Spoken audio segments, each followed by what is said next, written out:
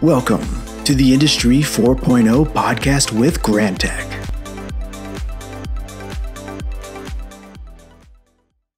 Hi, and welcome to today's episode of the Industry 4.0 podcast with Grantek. This podcast delivers a look into the world of manufacturing with a focus on stories and trends that lead to better solutions. Our guests share tips and outcomes that will help improve your productivity.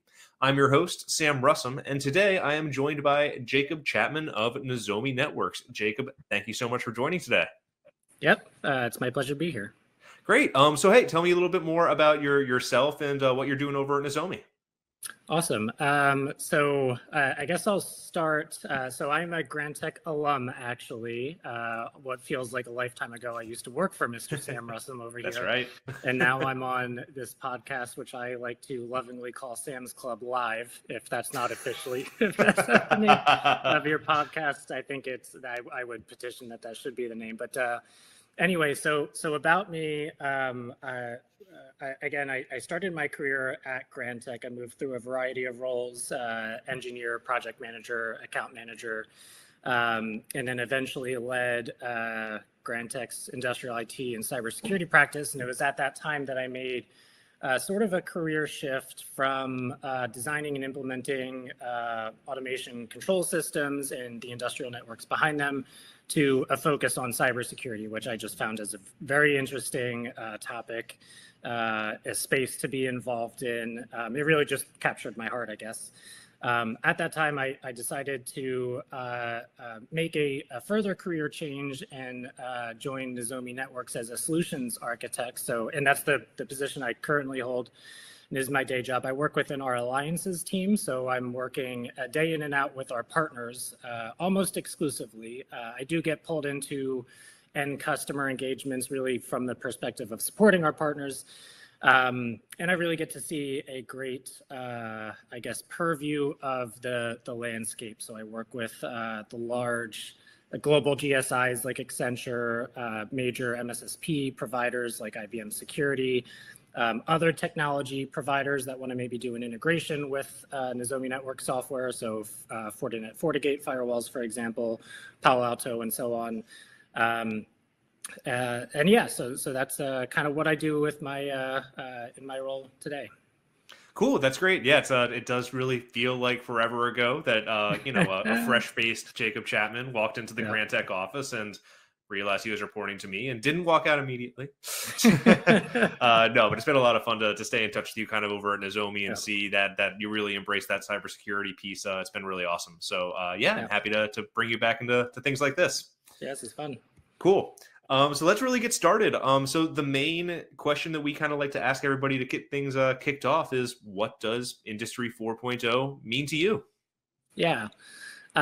So there's, I would say, obviously a lot of different perspectives out there, but my favorite definition looks at Industry 4.0 in the context of, and contrasting it to the previous industrial revolution. So, the first one being the introduction of steam power to manufacturing, the second one being the introduction of electricity to manufacturing, and the third being the introduction of computers and embedded controllers to manufacturing. And I think the main difference with Industry 4.0 to Industry 1.0, 2.0, 3.0 is connectivity. So basically connections and connectivity is really what Industry 4.0 is all about. And then the benefits and capabilities and the challenges that come along with just ubiquitous connectivity.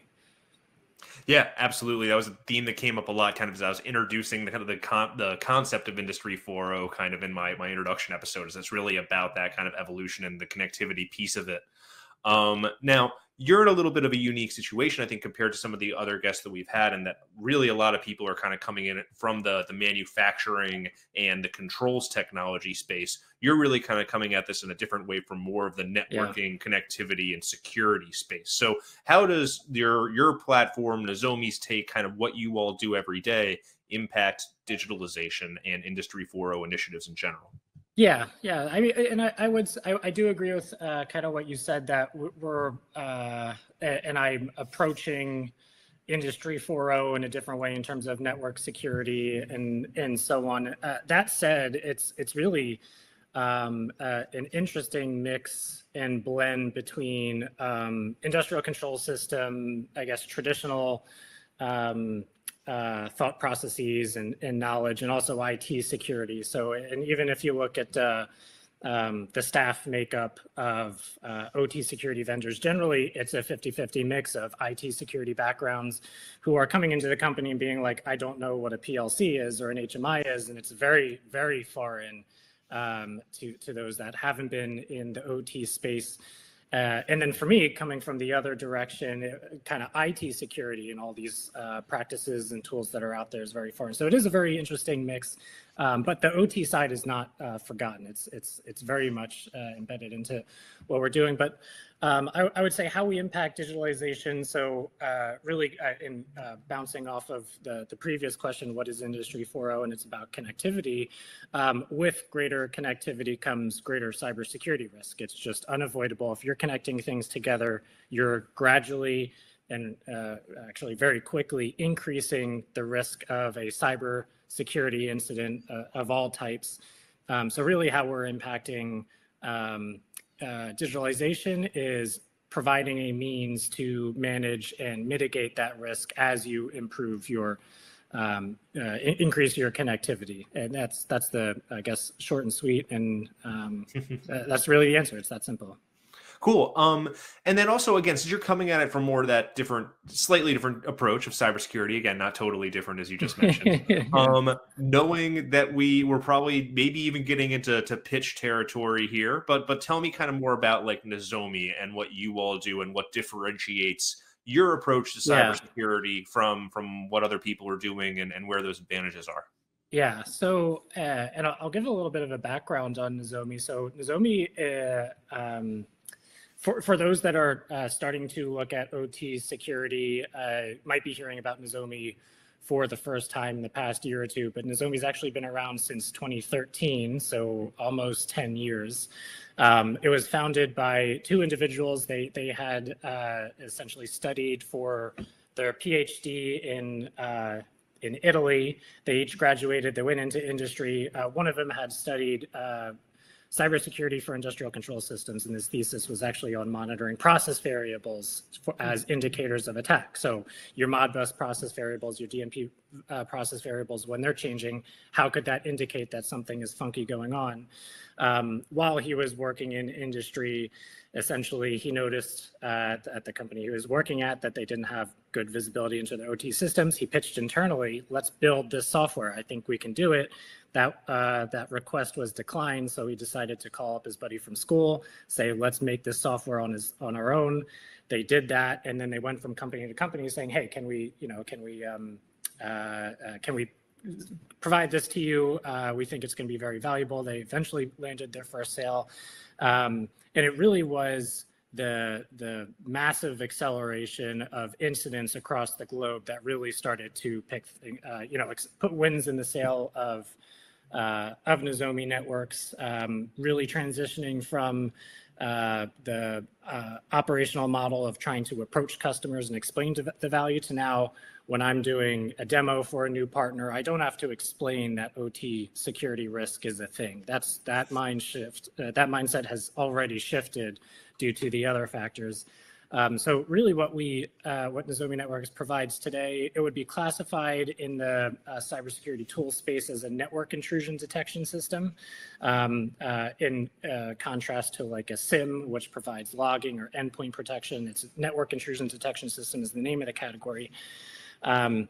So how it works is it passively listens to traffic in the industrial network. So as your controller is talking to an HMI or talking to a historian or to any system, all those DNP, Modbus communications, there's a big long list of protocols that are supported. We listen to a copy of that traffic. As many listeners of this podcast may know, OT traffic is very rarely or never encrypted. So we don't need decryptors to really inspect all the variable names that are being communicated, who's talking to who. It's just kind of open for the world to listen to. And then we map out the map of who's talking to who, how is the device behaving? Is this an HMI? Is it a server? Also, even fingerprinting more IoT devices like VoIP phones, VoIP servers, CCTV cameras. Then you get this big map of, who's talking to who. We get behavioral models for what does a process variable, how does it typically behave? It's usually within this range. It's updating every 100 milliseconds or whatever. And then once our software is put into protecting mode, we alert on two different types of alerts. One is a signature-based alert, so we see a match to a known malicious signature. That could be maybe a known bad IP address that's been compromised that's affiliated with a threat actor. So if ransomware tries to call home to this IP server on the internet, that's a signature. And then also the other category is anomaly-based detection, where something is just behaving in a way that it didn't used to before. So a process variable suddenly going 3 times the range that it ever did in its past, or stop not updating at all, or updating 3 times as frequently.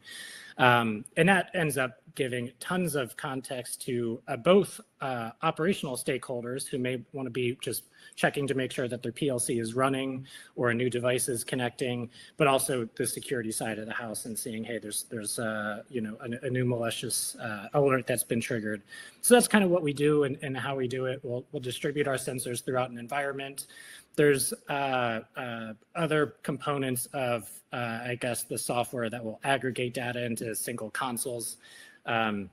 Going more into your differentiation part of the question, one of the parts of our solution that stands out is called Vantage.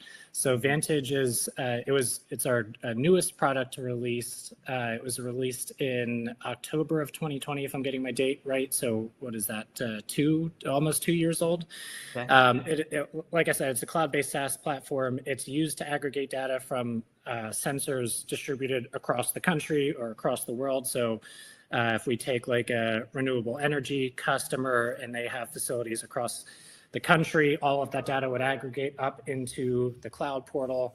It also provides more operational benefits, so automatically pushing down subscription feed updates to update the malicious signatures in the databases, providing automatic licensing updates, operating system updates, all that sort of stuff. It almost becomes like the brains of the operation, controlling all of your sensors. And that's unique to the marketplace, specifically in OT. We're really the only company out there that has an OT-specific cloud SaaS security monitoring solution. There are similar approaches out there, maybe some solutions that you can take their on-premise thing and put it into your own private cloud and run it that way. But in terms of a true SaaS and with the feature set that it has, that's a standout differentiator for sure. That's cool. So let me see how much of that I got right to like super overgeneralize, right? So step one, like kind of one of the things that you all do differently, right? If we're thinking about cybersecurity, it's like that a lot of people have like a guard fence and like a guard shack and somebody watching the perimeter. You guys are also more focused on like what's actually happening inside of the fence, and is any of the activity in there indicating that someone has broken through and there is a bad actor in there. And not only that, but you also have this Vantage thing where if you have multiple sites in multiple areas, you can kind of aggregate a lot of that data and supervise it all from one place, even if you have multiple fences that you're watching. Exactly. Yeah. Yeah. The perimeter fence, you're kind of thinking of like a firewall, let's say, right? That's sort of your perimeter. That is in years past, a perimeter-based approach to security was kind of acceptable. That's the mindset has certainly shifted, where a perimeter-based approach to security is really not enough, and the term for it is zero trust security. So that really means that you have to always assume that your perimeter can be breached. Any device that's communicating to another device needs to authenticate and prove itself. That zero trust approach is really just taking over how everybody approaches security. And for sure, our sensors are running inside the perimeter or ingesting the traffic from inside the OT network, all the communications. So from that perspective, what you said, is correct. Cool. All right, I'll take that. So tell me, give us an example. Like, what's a really cool application where you've seen this done in practice? So a very cool one, and this is fun. So I don't know the ins and outs of it, but I know from this is public knowledge. You can read on it online. So when one country purchases military equipment from another country, at least this is my understanding, is that the country that's making this huge purchase can say, if I'm going to purchase this stuff from you, Mr. USA, I'd like you to do something in return. I'd like you to do business with a company in my country. So that happened. So Nozomi Networks is actually based in Switzerland. That's where we were founded. Again, the founders studied in Italy. Switzerland is right across the border. So the Swiss wanted to buy F-35 fighter planes from the US. And they said, we're going to buy a bunch, but in return, we'd like you to do some business with a Swiss company.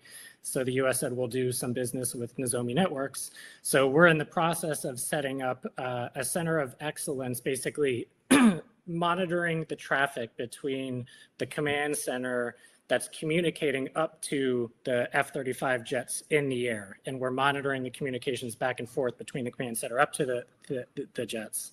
Again, I'm saying super high level because I'm not in the weeds on that activity, but it is really cool to think about our software monitoring fighter jet communications.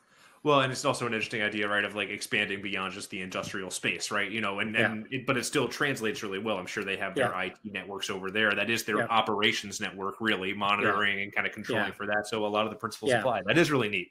Not what I expected. Yeah, exactly. Probably not what you expected. The applicability of what we do is also very, very broad because it comes. I mean, there is So when you're looking at our software, what do you support? What devices do you support? Their answer is really less what devices do we support. It's more what protocols do we support. Okay. So any equipment that's utilizing the long list of protocols that we can inspect are equally applicable, or our software is equally applicable. So again, whatever protocols are being used between the command center up to the jets, as long as we support those protocols, then yes, we'd be able to monitor the traffic. Well, and I'm assuming you find a protocol you don't support, the question then becomes, okay, well, how do we support it too, right? Yeah. I could go into how we do that as well, but unless you want me to, I'll let you. we try to keep these to a 20, 30 minute time. So next time we go grab a drink or something, we'll do it there.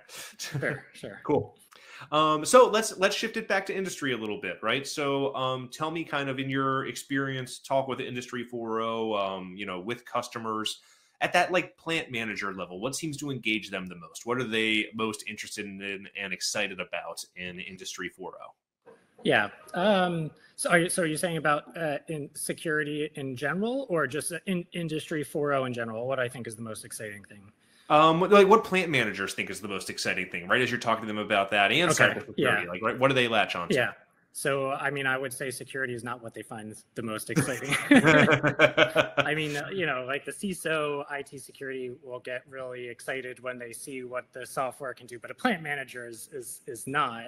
I would actually probably say a plant manager is most excited more about what you're focused in, more around smart data and analytics, being able to get insights on plant operations. I see potentially a world where you can pull up your phone and ask Siri, what is the productivity of my line today? And it just like dynamically calculates that, or, you can just ask a question, any question about your operations, and get answers, minus the part where Siri only understands 50% of what you say. So hopefully that part can get fixed in an OT. But I think that would be the most exciting. And there is a security side of that too. If that sort of availability of data can be applied to an analytics platform, and then you could ask it what is my biggest risk today, or where are the largest amount of vulnerabilities across my enterprise. That sort of like insights, immediate insights being brought to the top with zero effort from the person going into it would be the most exciting. Mm-hmm. Yeah, and I think that's a good kind of perspective too, like that Siri one, and kind of your information systems automatically kind of being able to provide necessary information to you. You see the foundations of that already, and stuff like your Power BI tools and things where there's a little, it's not Clippy, but it's essentially Clippy, right? Coming up and saying like, hey, just ask me a question. I think I can figure it out, right? That's them working towards this kind of more intelligent system. So yeah, I get it. Exactly. How about more like kind of on the manufacturing like executive side? So if you're going outside of just the you know, the person who's responsible for their plant and more for the person who's responsible for a larger corporation where manufacturing is just one part of what they do, what is it that kind of excites them? Yeah. So I think of the pandemic that we've all been going through and how many risks it must be bringing up to the boardroom and executives, or the geopolitical climate that we have going on right now, how our company is going to respond. I go on Reddit all the time. There's a lot of hating on some companies that are still doing business in certain countries, and you know, all these sort of like consumer opinion pushbacks on them. Anyway, going back to, there's a little bit of a digression, but going back to your question, I think risk management in general is continuing to show to the board that needs to be more broadly monitored and managed. Security risk being one of them, logistical risk, supply chain risk being another one of them, even like internal culture risks. So there's companies like Uber out there who have had very public scandals about their internal culture, hypermasculinity type things. All of this, I think, there is a growing recognition for the need to manage and monitor risk on a broader scale more adeptly. And I think tools that can be introduced that make that simpler are going to be exciting as that recognition of risk management importance grows. Sure. Well, and I can even tie that back to your last answer too, kind of around that excitement around data and analytics, and that they're not really excited about cybersecurity, but it is a necessary risk mitigation tool as people are starting to dive into that more, right? It's a, you have to be able to cross that bridge if you really want to be able to play reasonably in that area. So. Exactly. If there is an executive that doesn't understand cybersecurity, doesn't maybe even understand industrial systems and what's going on in the manufacturing space, but there could be something out there that just lets them know your risk is in comparison to your peers. And maybe it's like a benchmarking thing. In comparison to your peers, you're performing in the top 10%, the top 20%, or something like that. And it could be that clear for them. I think that would be exciting. Yeah, for sure. Okay, so a couple of final questions. One, so we always ask earlier guests kind of questions that they want to pay forward to the next guest and kind of hear other experts weigh in on. One of the questions we got recently was around how to best involve quality departments and other stakeholders in larger Industry 4.0 or Pharma 4.0 initiatives. Do you have any experience that you want to speak to around that? So I would say pharma is not my specific area of experience. I mean, I did work with pharmaceutical customers quite a bit while I was at Grantek, but more like applying my cybersecurity and IT side of things, going to quality groups specifically, I would say I'm not sure. I would answer it maybe in the context of when Nozomi Networks is selling into a customer or even a partner. For that matter, we do need to engage quite a few different stakeholders. Generally speaking, the OT side of the house, the tool is going to be going in their environment. They need to be comfortable with it. But also when we're speaking to engineering resources, how does it provide value to them? And then on the IT side, it's a little bit more obvious and clear. So maybe answering the question in a how would I engage different stakeholders in general? For sure, involving them early on in the process is key. If you're almost at the deployment or purchasing phase, and then they're only getting involved at that stage, then there's going to be some brakes being pumped and saying, wait, we need to look at this. We haven't seen how the risk is going to be from our side. So engaging them early is just going to make the process smoother. And then also, I think for technology and service providers in general, with the convergence of IT and OT and things and quality and so on, there's an increasing burden to be able to articulate the value to various groups. So you need to have that value pretty succinctly put together in advance of your pitches so that when you can recognize who's in the room and then make sure you're speaking to the value to them. So everybody comes out of meetings excited and understanding of kind of what you're talking with them about. Yeah, so you're pretty much saying, as another frequently ignored stakeholder, being the cybersecurity stakeholder, please just call us. Cool. And then, what do you want to have our next guest answer? What's a question that you have around Industry 4.0 that you want to hear answered on the podcast? Yeah. So despite the fact that Nozomi has been in business for almost 10 years now, we are still very much classified as a startup. And it was working at Nozomi has been my first foray into the startup world, which is also, we haven't even talked about that, a whole other can of worms, and not can of worms, but in terms of things that I think about it. Yeah, no, next time we have you on. Yeah, next time. Yeah, we're going to need to do Grantek Live 2.0 or something. But so I would want to know, because we were talking about analytics being a super exciting space for plant managers and beyond, I would want to know, what are the fastest growing and innovative startups right now in the data analytics space for OT? So who are their startups? How fast are they growing? And what's causing their success? Cool. Yeah, that sounds great. And it's certainly something that we're researching a lot at Grantek, as we're trying to find the right answers to that for our customers too. So great. Well, hey, that was awesome. Thanks a lot for being able to join me on the podcast today. I hope everybody who was listening really enjoyed it. Jacob, great insight as always, and really appreciated hearing things from that cybersecurity perspective. Definitely a little bit of a different take than we've been getting from some of our other guests. So really appreciate it. Thank you. Awesome. Yeah, it was my pleasure. Great. So, and thanks to everybody out there for listening. We would love to hear from you. So please do follow Grantek on LinkedIn and stay up to date with everything that we're doing. Subscribe to the Industry 4.0 podcast with Grantek, wherever you get your podcasts. And you can email any questions, feedback of your thoughts on Industry 4.0, or anything else that you want to talk about to info@grantek.com. And join us next time on the Industry 4.0 podcast with Grantek.